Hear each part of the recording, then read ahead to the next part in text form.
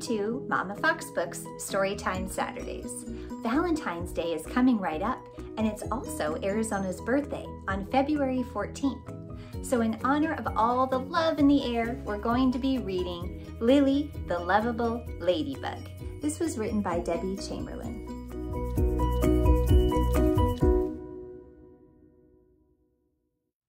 Dedicated to you, my beautiful reader, and the light that you share with the world. Talk to yourself like someone you love. That's a quote from Brené Brown. Lilly the Ladybug loves to flutter around mindful land, spreading kindness to all her bug friends. When she notices her bug friend has a frown or hears an unhappy shout, she rushes to see how she can help. I love to help my friends. One day, as Lilly was crawling along a leaf, she saw Annie the ant scurrying frantically along the path. Her little ant body looked tense, and tears were rolling down her face. Lilly flew right over to see how she could help and gently asked, "What's got you so sad, my little bug friend?"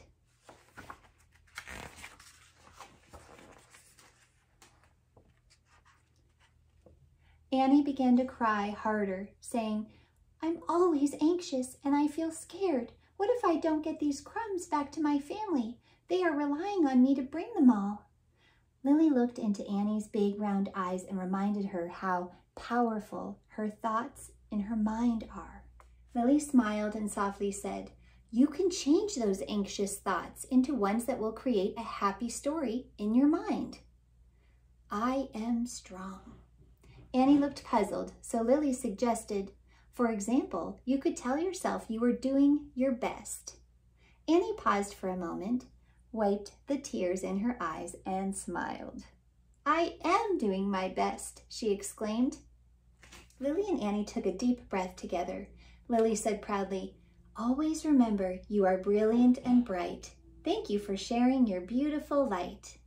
As Lilly the Ladybug flew away, Annie looked up to realize she was not that far from her family. Feeling inspired, Annie proclaimed, "I am brave, I am strong, I can do this," and off she went. Busy Bee was buzzing all around the garden when all of a sudden he got very dizzy. "Help!" he cried. Luckily, Lilly was about to visit the garden and heard him shouting. She quickly flew over to see how she could help. "Ah, help!" "Hi, Busy Bee. What's got you so buzzy?" Busy Bee glanced at Lilly with a frantic look and blurted, "I have so much to do, and my mind is racing." Lilly looked at Busy Bee and said, "Sometimes that can happen when we get so busy.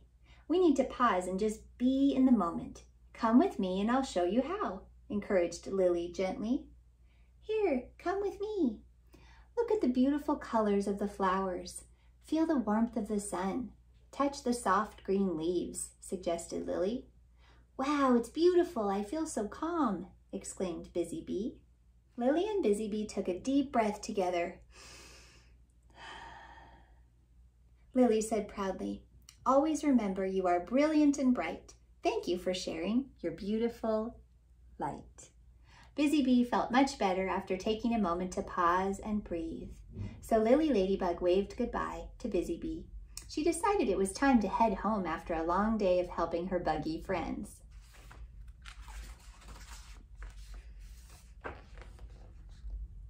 On the other side of the pond, Sammy Spider silently crawled along the grass while watching all the other spiders spin webs in a tree together. Feeling very lonely, he started to cry. Shall we count the spiders?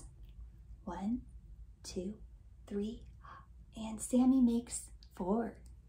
As Lilly was flying home, she heard Sammy sobbing and went right over to see how she could help. "Why the sad face, my friend?" Lilly asked lovingly.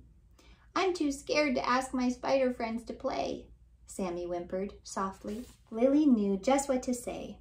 "Yes, that can be hard, but you can do hard things. Just close your eyes and visualize yourself having fun with your friends." Sammy smiled and saw himself having so much fun. Are the spiders all together? 1, 2, 3, 4. That's his vision. As Lily gets closer to home, she hears Gus Grasshopper yelling into the wind. No! Curious, Lily asks, "Why are you so grumpy, Gus?" "All the leaves are blowing away, and I am so hungry. I just want to eat dinner," Gus shouted. Empathizing with Gus, Lily responded, "It can be so frustrating when things don't go our way. When that happens, it's best to think about everything that can go our way." "What do you mean?" Gus asked with a grumble. "Well, we can't always control what happens to us, but we can control how we respond to it. The wind won't last forever, and when it does stop, you can gather all the yummy leaves you need," Lily explained while catching a leaf.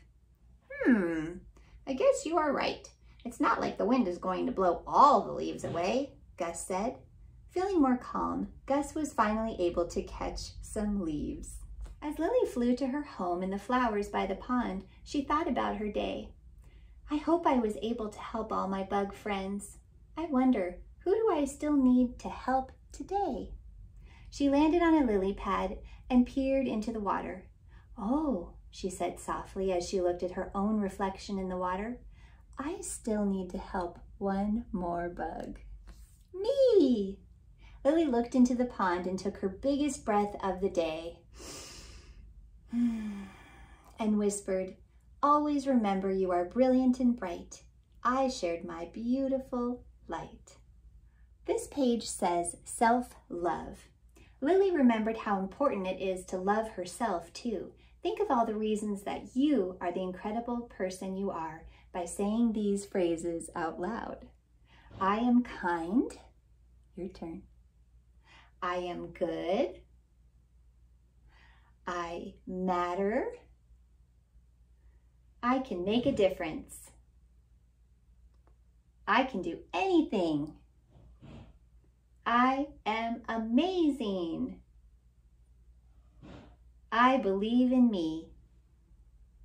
I am beautiful. Did you say them all? Good job. Breathing break. Taking moments each day to focus on your breath will teach your mind and body to breathe the next time you are feeling a big emotion. Lily wants to teach you her favorite ladybug breath. Breathe in through your nose. Breathe out through your mouth while moving your arms like ladybug wings. Can you try that? Big breath in. Ladybug wings. The end. If you liked this book, you might also like Busy Bee Learns to Be. That's another book by Debbie Chamberlain and also a Storytime Saturday. I hope you'll remember to subscribe, and I'll keep making these videos. Come see me anytime. Bye-bye.